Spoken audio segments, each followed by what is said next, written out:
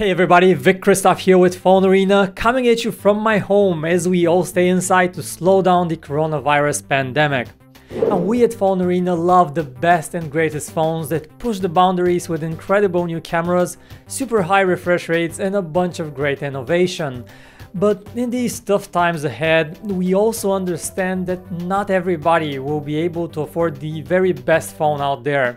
So that's why we have compiled a list of what are our favorite phones for those of you who need to get a phone right now, a phone that they will love without having to spend $1,000 or more on it. Let's get started with the best phone deals around and also the most underrated phones right now in 2020. And we kick it off with one of the best camera phones that you can get, the Google Pixel 3 XL. Google's finest phone last year is this year's amazing deal. At the moment of shooting this, you can get this phone at a price of just $450, which is exactly half of its original price.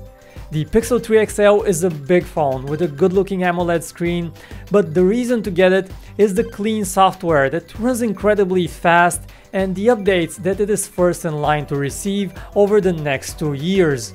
And of course, that camera can take just stunning photos.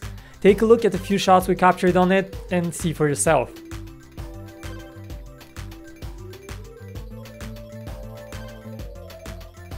The second great deal that we recommend is the Apple iPhone XR, which now costs $600.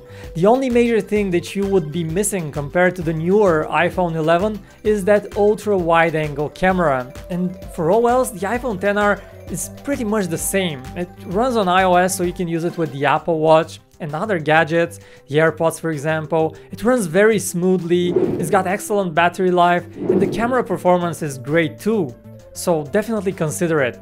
Next on our list is another phone that is an absolute steal and that I have personally used for a couple of months and regretted having to switch away from it. That phone is the OnePlus 7T, currently sold at just $500. This phone can do it all. It's the only one in this list that features a 90Hz refresh rate screen, and thanks to that, it has those smooth moves that you don't quite get on the other options, on the other phones. Battery life is solid, the screen quality is great, and what I personally love about this phone is just how compact and easy it is to use with just one hand. And did we mention that super cool mute switch? Now the only downside here is the camera that is not quite great, but if you don't absolutely insist on that, you'll love the OnePlus 7T, and it's a great value for the money too.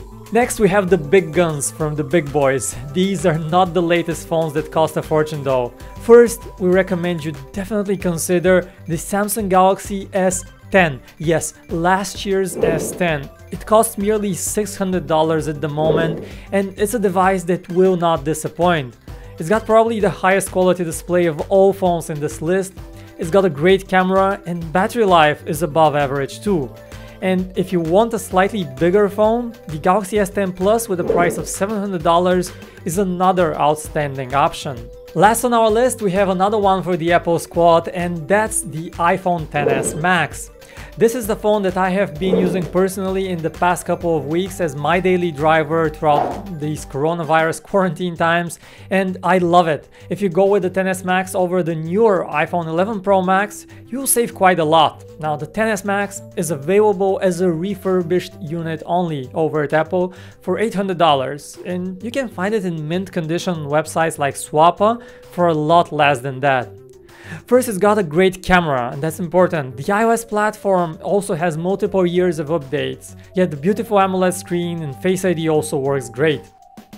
And these are the phones that we think often go under the radar these days, but don't really deserve to.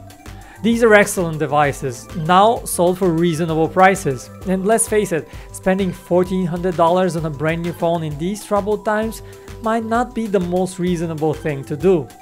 So what do you think about them? Which of these devices would you go for? Let me know in the comments, and meanwhile, stay smart, protect yourself and the people around you. We wish you all to be well and healthy. My name is Vic, this is PhoneArena, and I will see you in the next one.